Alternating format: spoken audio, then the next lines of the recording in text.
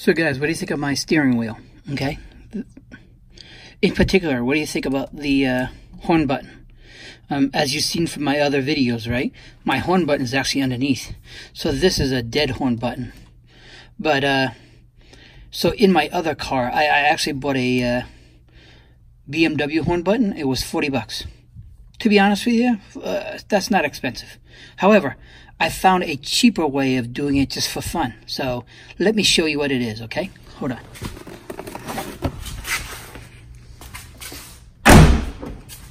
Okay, so let's imagine that's the same steering wheel, right? So when you buy this kit, it'll come with one of these, and it'll come with a generic horn button, okay?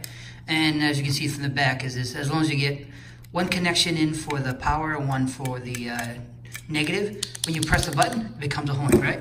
So here's the deal.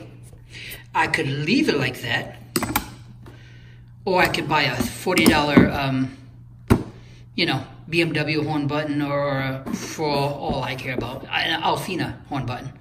But here's the deal. What if you have a whole bunch of the wheel caps? All right. Not every one of them will work. This one in particular, it's mostly plastic, and then you've got this little thin piece of metal on top. So what you do is or what I've done is I've actually peeled this off, and then I just put it right on top of this, right? So let's imagine it's like this, because the size is actually fitting. So you're gonna say, hey, wait a minute, the BMW looks grotesque. So how do I get rid of that? Well, as you can see from when we were in the car, all I did was I actually took a Sharpie and I painted in the BMW. So then when all said and done, everything looks black except for the circle. Okay, so that's one approach.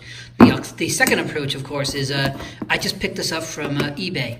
It comes in sets of 4, and I think they're like $4, all right? Which means a buck a piece.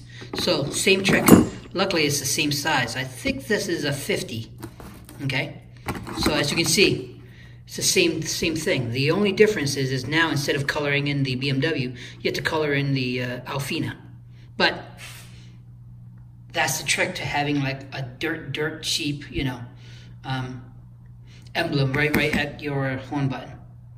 You could keep it the same. You could use the originals if you want, but I thought, well, I have a whole bunch of these that I bought from a yard sale or a flea market. I bought it for like $1 a piece, right? So at least it serves my purpose. All right, guys, have fun.